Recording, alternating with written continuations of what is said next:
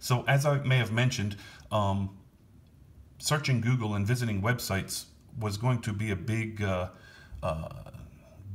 something I looked forward to for both home and business use. I could research products, maybe make purchases if I wanted to, whatever. But there's no web browser on the Google Home Hub, which there's no way to get to any websites that I have found up until now. I've searched endlessly videos on YouTube. From my phone and computer, I've searched Google. There's no way to do a traditional Google search and then choose a website, or there's no way to just visit a website. So I found a workaround today. I haven't seen anybody that's mentioned this workaround at all. Again, searching YouTube for hours and websites, nobody's really mentioned this. So anyway, so let me show you what I found. So, hey Google, view website fastpack.net. Sorry, I'm not sure how to help. Hey Google, visit website fastpack.net.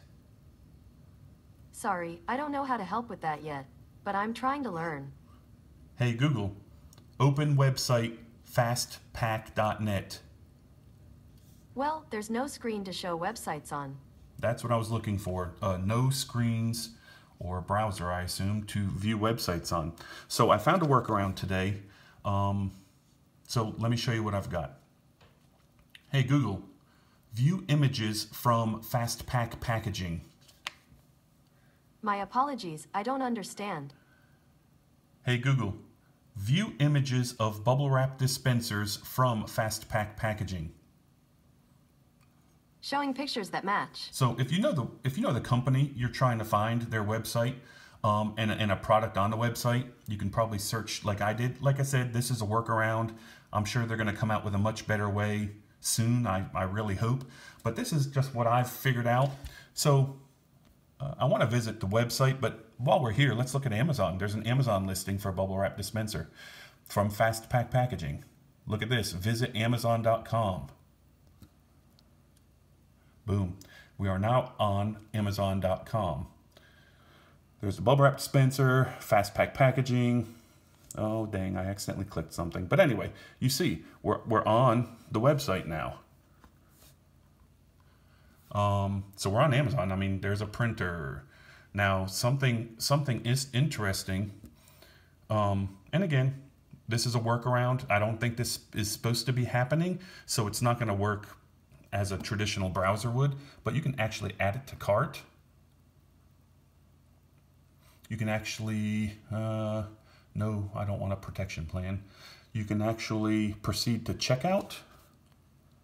This is where the problem comes in. You cannot pull up fill in any blanks. You can't pull up a keyboard in any way.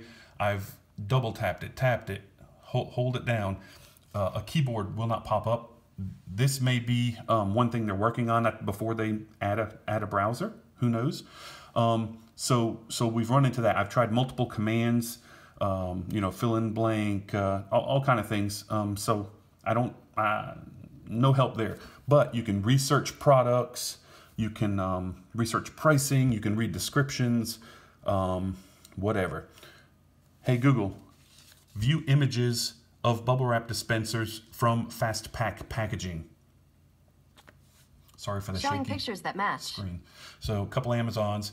Here's the Fastpack packaging website, which is fastpack.net, which happens to be my website, in full disclosure. So there's what we looked at for bubble wrap dispensers. Visit Fastpack Packaging. All right, so it should bring me to that bubble wrap dispenser page. All right, so now we're on the fastpack.net website. Let's go look at all bubble wrap dispensers. Bubble wrap dispensers, and then boom, we're on the Fastpack website. We can, same thing as the Amazon page. Well, first let's look. You can, product description, just like you would on a mobile browser. You can, this is showing up exactly as it would on my phone right now. You can actually add to cart. Add to cart. All right, and you can actually, proceed to checkout. Problem is, you can't fill in any blanks. You can't fill in a name. You can't, if you have an account already, you can't enter your account information, your password. So you're kind of stuck. So you can visit the website, you can view the price, you can read articles, you can look at descriptions, but you cannot make a purchase. Again, this is a workaround. It's not meant to. They don't have a browser built in yet. So again, this is just a workaround. It was a very important piece of getting the Google Home Hub for me. And so this is a nice workaround for now. Anyway, what else? Oh, I found another little trick. Hey, Google, view images of bubble wrap dispensers from fast pack packaging. All right. These pictures should match. So I'm looking for a YouTube video. Now, if you just search for, if you ask it to play you a video of, let's say, that bubble wrap dispenser, it'll bring you right to the YouTube app. We don't want that. You can't look at the description in a YouTube app.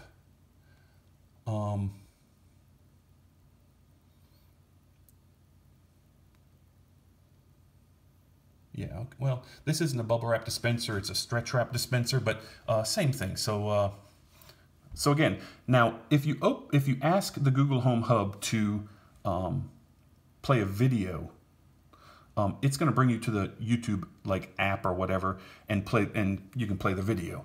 But there's no way to view the description, like if you type in what it is, put a link to the website, whatever. But searching images, okay, uploaded by Fastpack Packaging, visit YouTube. Now it brings up this page, okay?